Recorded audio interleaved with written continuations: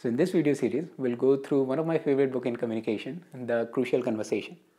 And this book is a result of 20 plus years of research in communication, and they researched thousands of people in different organizations, and they implemented the finding in 300 plus Fortune 500 companies, right? So fairly credible book. And the book talks about crucial conversation, and they define the crucial conversation is the one where there is a difference in the opinions and the stakes are high and the emotions runs strong, right? So this is the probably the hardest kind of communication, hardest kind of conversation that we can have. So the opinions vary, the stakes are high, and emotions run strong, right? So let's take an example. For example, for a hypothetical example, let's say I work in an organization which teaches the underprivileged children for free, right? And I align with their cause, so I volunteer there, and I'm volunteering there from last 10 years, just for a hypothetical situation, not a real situation.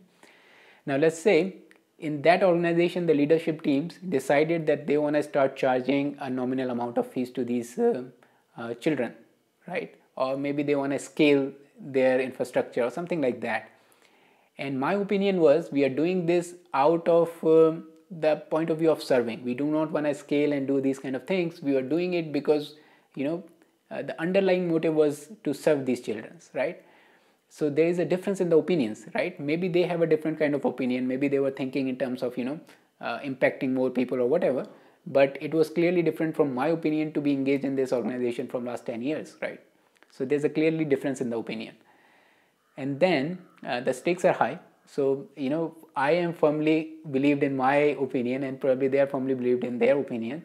So if that line of action continues, then probably I'll have to leave the organization. And I've been engaged with them for last 10 plus years. So definitely I have connection with that organization, right? So leaving that is a very high stake decision for me, right? So the stakes are high, the opinions are different, and when these things happen, of course the emotions runs very strong, right? So that becomes like a very crucial conversation for me to have with them, right?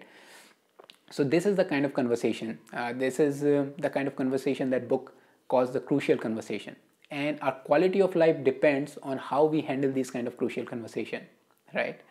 And how do we handle this crucial conversation anyway?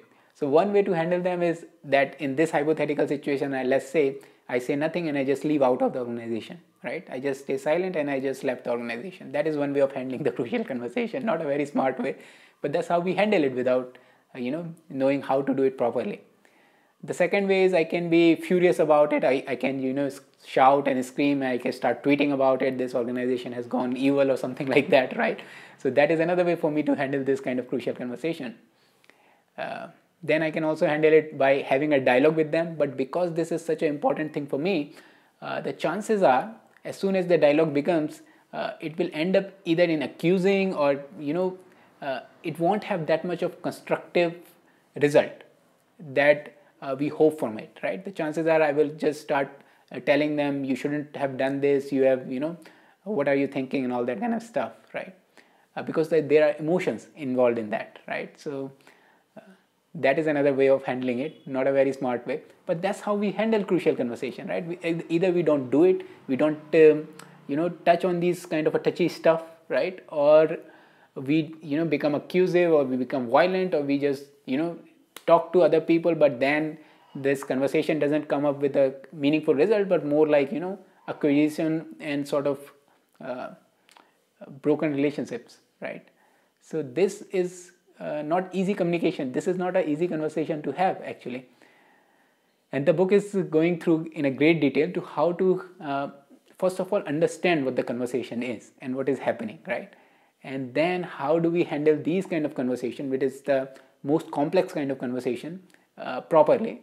And along with that, we also learn how to handle normal communication properly, right? And if we can handle these kind of conversation properly, and in fact they say the best of the best leaders and that they researched are the ones who, when faced with this kind of situation where the opinions varies and the stakes are high and all that kind of stuff, the way they handle this conversation is such that when they come out of the conversation, they end up with a very nice solution. They end up with a fruitful solution. At the same time, they build the relationship also, right? So something, even when the opinion varies and the stakes are high, they could handle that kind of conversation in such a way that it strengthens the relationship and it gets the work done as well, right? So very, very important skills to have. So in this video series, we'll take a look at it in the great detail and we'll see how to have this kind of crucial conversation. So I hope you will join me, and I think we'll learn something very useful.